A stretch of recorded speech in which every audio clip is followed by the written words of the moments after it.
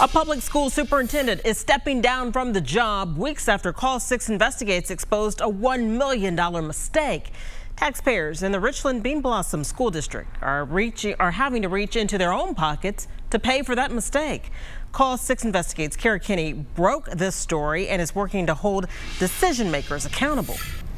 Dr. Mike Wilcox submitted this resignation letter to the school board this afternoon. He's been serving as the superintendent for Richland-Bean Blossom for the past 5 years. The letter does not give a reason, but Wilcox's resignation comes after Call 6 Investigates exposed a paperwork mistake he made that cost taxpayers on their tax bills.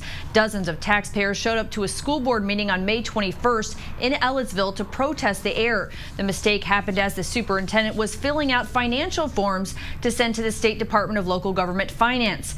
The error is costing some homeowners hundreds of dollars on their property taxes. Taxpayers say they shouldn't have to pay for the error, and some have called for resignations. The district is using the extra money to reduce interest on future debt payments, but taxpayers say they should get a refund. Call 6 Investigates was at the board meeting last month when Dr. Mike Wilcox had this to say about what happened.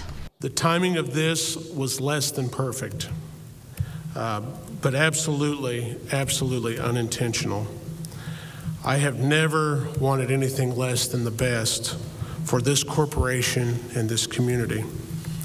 I would do anything for anyone or any group at RBB. Thank you.